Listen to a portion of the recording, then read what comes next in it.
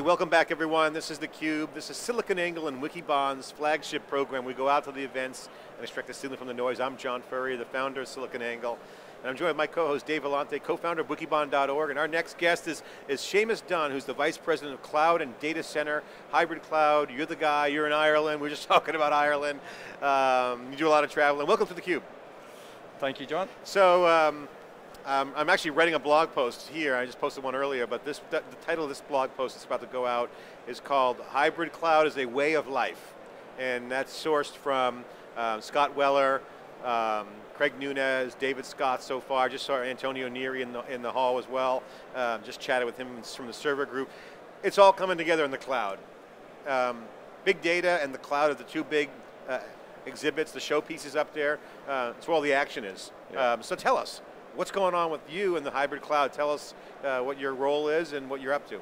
So we're doing a number of things that largely in our services business we've been focused in the data center, capturing that data center. We have pretty well known, pretty high enterprise grade support experience in the data center, and in fact, you'll hear today we're doing a lot of stuff, a lot of like flexible capacity service, where we're taking like public cloud agility or flexibility, and we're using some financial instruments and some service capabilities to give you that flexibility in your own data center.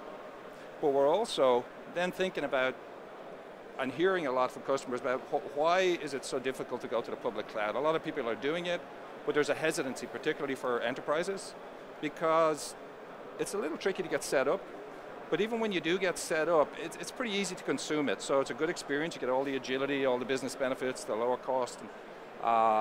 But it's not so easy to manage. It's not easy to govern. What are the biggest issues you hear with customers? Because there's no debate, cloud is here, way beyond the hype cycle here. We're into real architecture, no more POCs, no more tire kicking, real deals are going down on-prem, and then hybrid, and then obviously public, whoever knows kind of segmentation by now.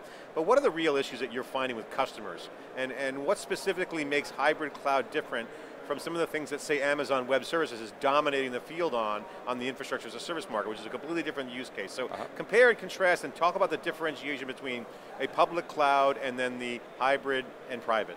So the thing that most customers say to us is, help me. You know, that really, it's early stage. I can put some workloads out on a public cloud, and it's a great thing. I love the public cloud vendor you just mentioned, and a number of others like our own. That's a good thing, but what they're saying is, I got to use that sometimes, I got to stay on premises sometimes. Sometimes I really want to take it off premises, but there's latency and security, I don't want to put that workload off. So help me manage and figure out what my strategy is, first of all. But even when I've put it in place, help me if something's going to go wrong. Actually, stop things from going wrong with you, stay with me. That's the sort of help they're looking for. When we say hybrid cloud support, to us that's, we're going to help you with your public cloud. We already are leaders in helping you in your data center, and really what we're doing is we're putting that whole known enterprise grade help and support for you together into one package, right across every deployment in a hybrid cloud. So Meg Whitman said, we build it, we back it, and we service it. Okay, she said so take us through that. So you make cloud, so now you guys are cobbling together. So I don't say cobbling together. It sounds like it's like, you know, you put the stuff together. You can modularize it, very much multi-vendor, and unlike Amazon, although you can cobble that together, you make the cloud for the people. Yep. Okay, and you back it with service and support, and you service it when they need help. Yep. So take me through the help me in each phase, making it, backing it, and servicing it. Yeah. So if we take on premise, where we've come a long way with that, and you'll probably see from some analysts that in the private cloud space on your premises, HP is in a leadership position. We've a long-standing support capability to help you with your strategy right through the life cycle, deploying it, develop your strategy, putting it in place, supporting it, and we've built up centers of excellence and experts around our on-premise cloud system. We also have our public cloud team who are developing an enterprise-grade public cloud. And what we're really doing as a next step is unifying that help and support experience. We're going to take what our public cloud team do, and we're going to look at the tools and instrumentation they use, and then we're going to integrate that with our current centers of excellence for on-premise cloud support. And we're going to make that feel like one experience for you. And even though it's different deployments and different hybrid IT, we're going to be able to help you manage it, govern it, support it, prevent it from falling, knowing which workloads to put on the cloud, knowing when to take them back, knowing how to manage that whole thing. So we have a known on-premise data center, enterprise level support capability. And really what we're doing here as a next step is taking that known experience for our enterprise customers and bringing it to the public cloud. I mean, you're essentially describing what a lot of people talk about as the cloud broker model, right? Should you talk about, first of all, confirm or deny that? What does that sort of cloud broker concept mean to HP, and specifically, what does it mean for a customer? Yeah, I would say a cloud broker is like one little element of what I'm trying to describe. There's certainly an element of cloud brokering. Broker by its nature is saying, I'm kind of an aggregator. I'll give you the different options and I'll recommend one for you. And there's an element of that. And then I'll get out of the way. And that's not what you're talking about. No, okay. We're talking about a relationship. We're going to stay with you. What we're finding a lot of customers say is that I can get to that, I can find a broker, I can make my choices. I like help with my strategy. But what a lot of people are saying to us is, I would move faster in the cloud if I had somebody with me for when something happens. Or that would give me some advice before it happens. I need so that it doesn't happen. So that it doesn't, prevent it, prevent problems. But it's basically exactly what we do in our data center, in the data center for customers today. This is exactly what we do. And they're saying, we don't have anybody that does that for us with a public cloud experience. Yet it's a hybrid world. Why is that different? I need somebody that's going to give me a support, be there for help, have the expertise, be able to understand each of the different deployments in a hybrid model, and be able to help me in a way I know. Plus, you'd be one person. I don't want to have to, we've already found in a data center the way it's scaled out, brought up the stack and across with different vendors, that they had so many people they wanted to call in the data center. I got to call my software guy, my hardware guy, my other hardware guy. It's like we've already found with data center care for the last 2 years, we've almost 2,000 customers that are really just love the service. And it's really saying we have the expertise right across the data center, not just with our converged infrastructure, not just with our software. We're really saying we're going to do that for you and include all of the hybrid elements. We're going to help you in the same way with the public cloud. That doesn't have to be a separate thing where you go and do that separately.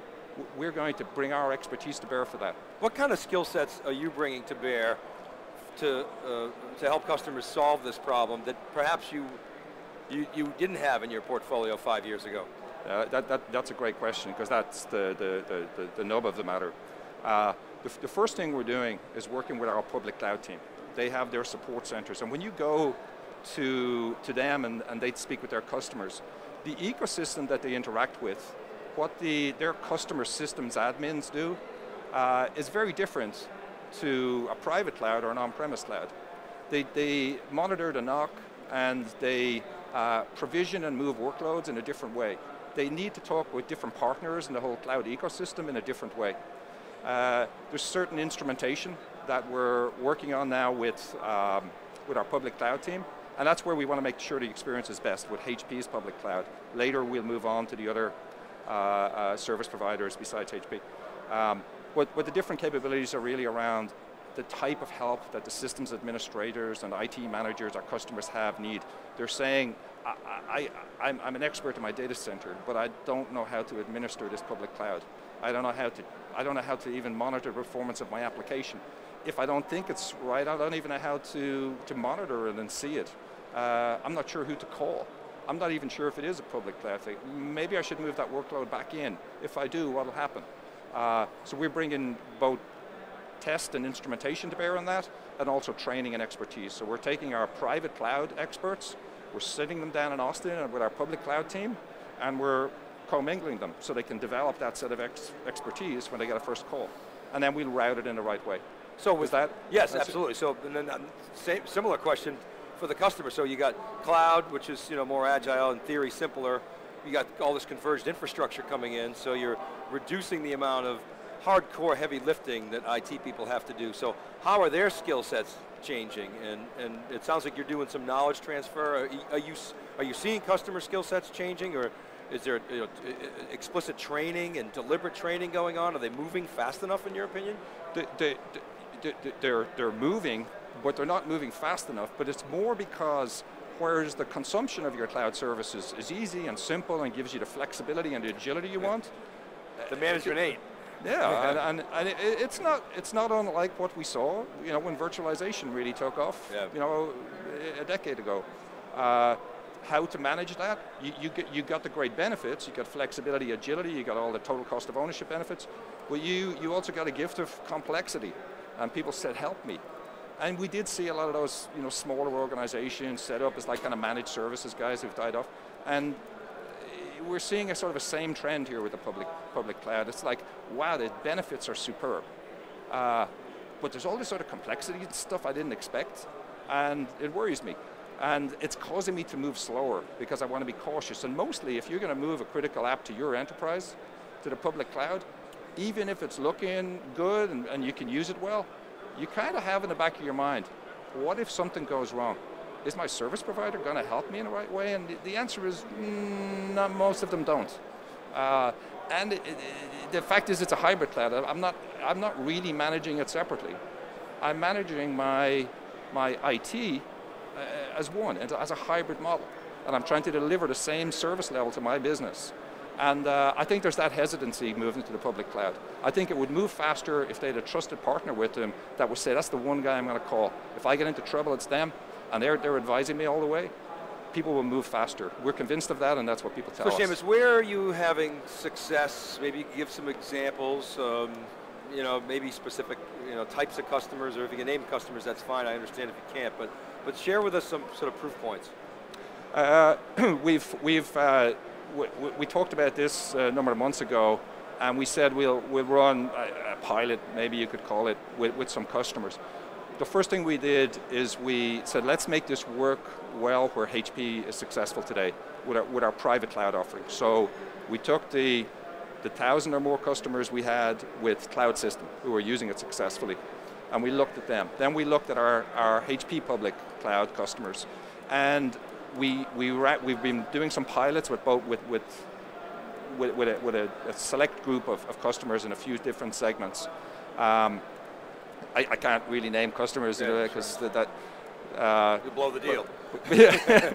But what's been interesting is a number of those customers, from financial services to manufacturing and news media, they've wanted to be engaged with this because they recognize that if HP could do this, this would really help me. And they know that because we're already delivering an on-premise solution and experience and relationship with them through data center care and Cloud System. And we see what they're doing with a public cloud, where it's the public cloud for the enterprise. So if they can marry all that together, we'd love to see how that works. It'll give us confidence to move forward. That's the real proof point that we're seeing. And it's great when you have customers that really want to test it out with you. So we're seeing a few things, mostly on the skills and tools instrumentation that we're refining. And we're pretty happy with where we are right now. I mean, we're ready to go out with this. Right now, it'll really just be with HP's public cloud customers, and then we're, in the next number of months, going to expand our partnerships with some of the other biggest service providers. What's the biggest mistake you see people making when they start embarking down a cloud journey? Well, I think it's classic. You probably know the answer. It's like taking the time to have the right strategy in the first place. Which workloads, when, for what reasons, which service provider. It's fire, ready, aim. Right. That's the key mistake. I think there's also many who are like pressured into moving along with the cloud, go for some big names, move workloads out, and then really haven't thought it through and discover, wow, there was a problem, it didn't quite work, and discover I really don't have the relationship, I don't have the partnership.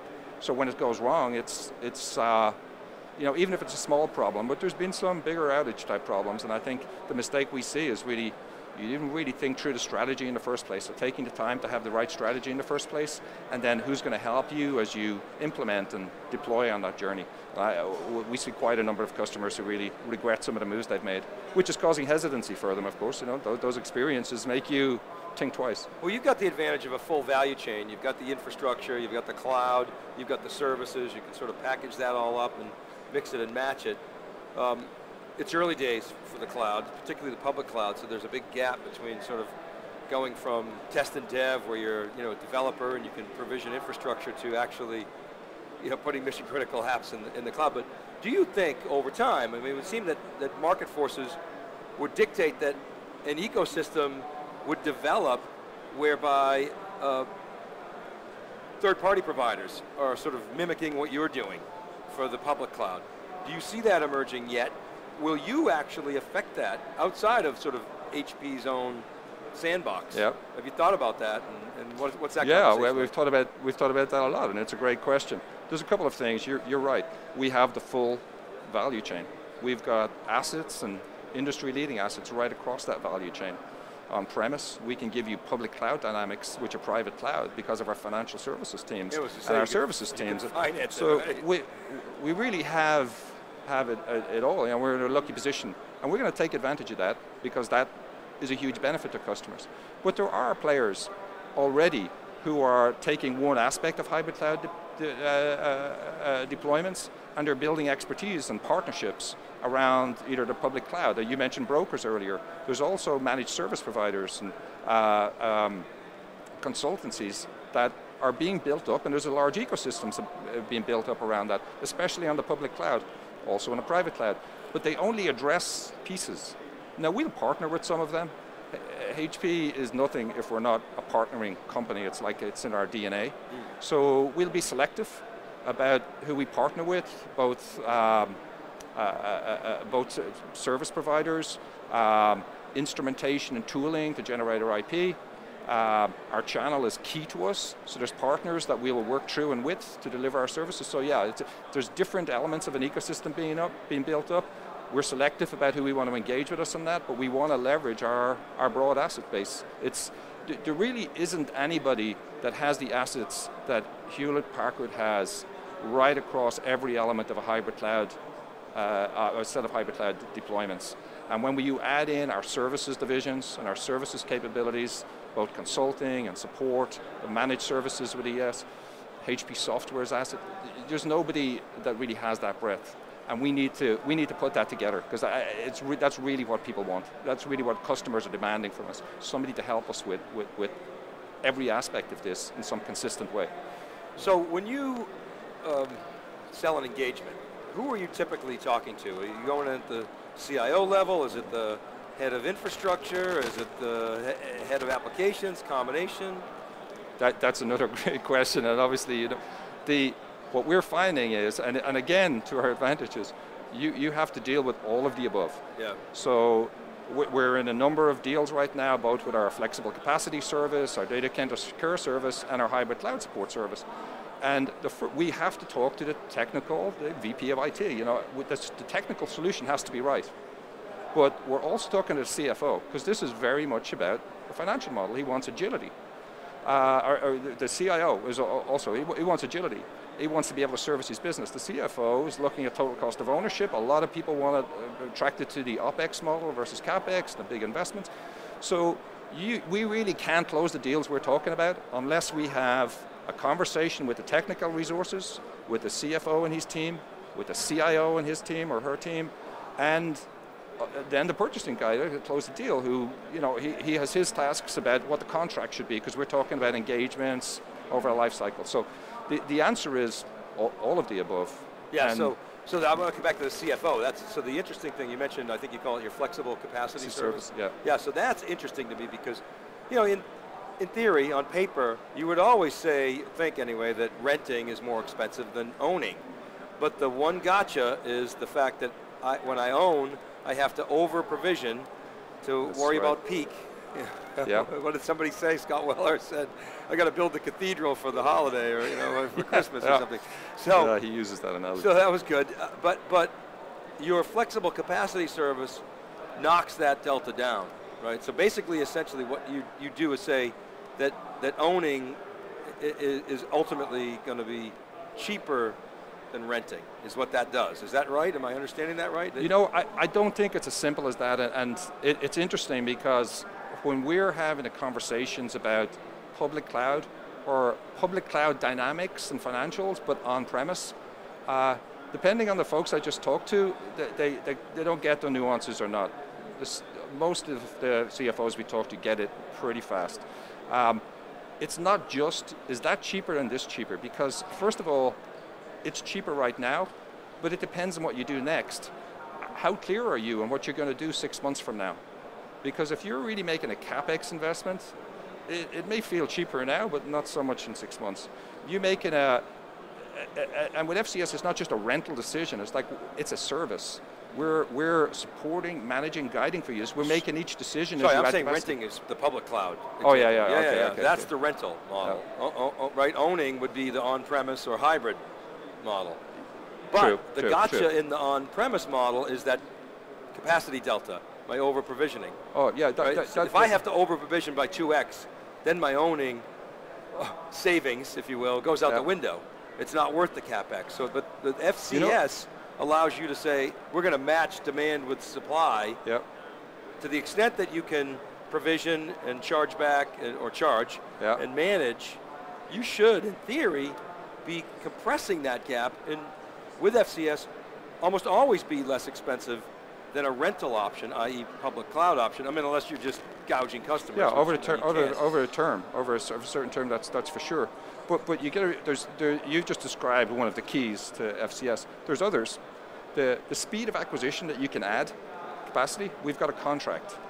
By joint agreement, we monitor the performance and the utilization, and then trigger capacity adds. The whole procurement cycle's changed. You know, it's a joint decision making in a contract that's a service arrangement. So you've changed your whole procurement cycle too. The assets can be flexed down too. So it's a hard concept for people to understand. So I can have assets owned by somebody else on my premise, and when they're not utilized, I don't pay for them. That's like, wow, that's cool. It's not as flexible. Unidirectional. Yeah. It's not just once you add, you're stuck with adding. You can subtract. Exactly, and we refresh it. You know, you've always got the latest gear. You've always got the best gear. It's been managed and designed to go together. There's multitude of advantages to FCS. Yeah, it's great when you want those dynamics that you get with a public cloud, but I really can't take it off my premise. It's industry leading to us. Excellent. All right, Seamus, we got to go. Hey, thanks very much for coming on theCUBE. Thank you, Dave. And keep it right there, everybody. We'll be back with our next guest right after this. We're live from hpdiscover. This is day one. I'm Dave Vellante with John Furrier. This is theCUBE.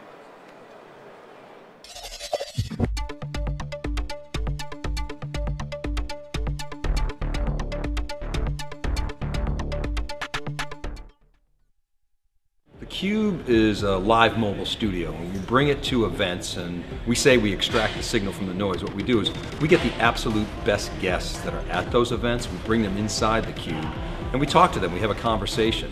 We really want to make it fun, exciting, but more importantly, extract the data from the guests and extract that metadata and share it with the world so people can use that information to better themselves, better their companies, more importantly, connect with other people to do more business, to define more about the technology. And for us, this is the future. I watch many of the theCUBE interviews when you're handling other events. Oh, good. And you know, it's both the combination of enjoyable and insightful. And what I like is the interactive banter back and forth, plus the fact that when I think about some of the conversations we have, they're not only deep, they're not only rich, but the audience themselves will really come to benefit from those conversations. When organizations bring theCUBE to an event, it just brings a whole new dimension. It adds a texture of not only independence, but also explodes content from their community into a much, much broader community. We tend to reach about 10 times the audience that's live at an event. So we're a big data-driven organization. We have a data science team that allows us to see not only what's trending broadly with the public, but what's trending in very specific areas in our specialty in tech.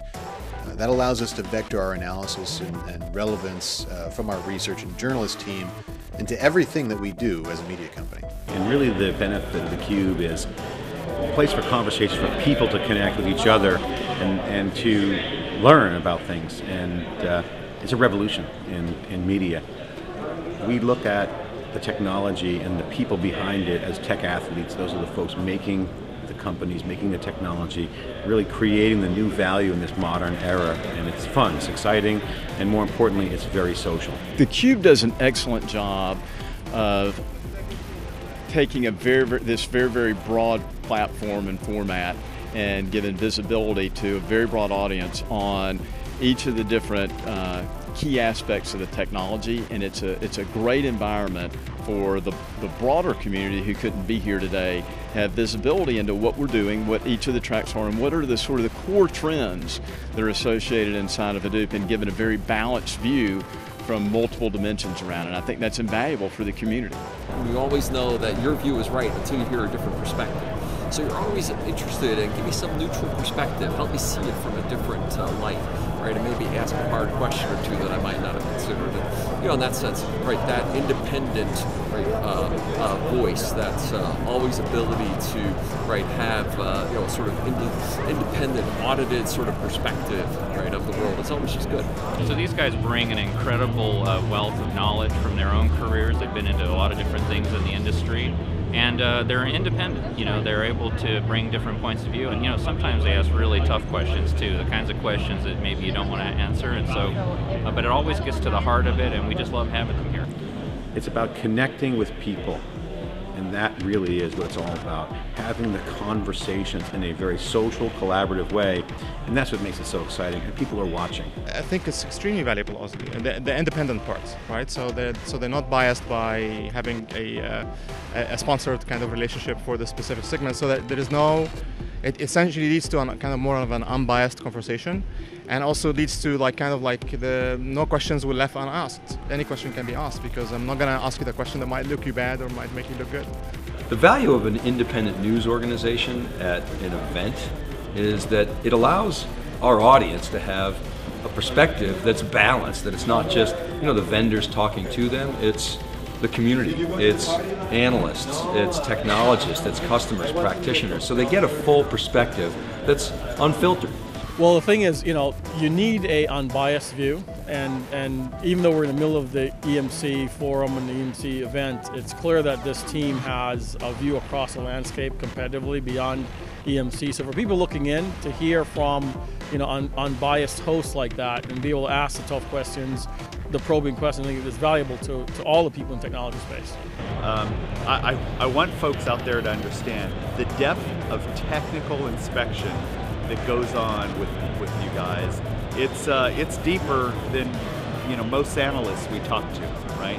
I mean, so we roll up our sleeves. We'll spend a half a day on hot new technology instead of the, you know, PowerPoint eye bleed that goes on, you know, a lot of the time in our industry. So it's, you know, it's when you get a perspective from theCUBE, that is, you know, that's as good as a validation. So theCUBE has been called the ESPN of tech, and really our vision is to cover every event that's out there. We really truly want to be a global organization that is at every event, extracting the signal from the noise, being on the ground, giving our audience a sense of what's happening at that event, but also providing analysis and insight worldwide, literally, for every event that's out there.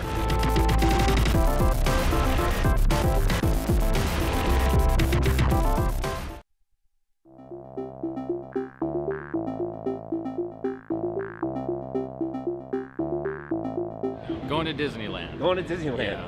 I mean, these guys are great. I think this is a revolutionary forum. Up till a few years ago, I'd never seen this in my entire career.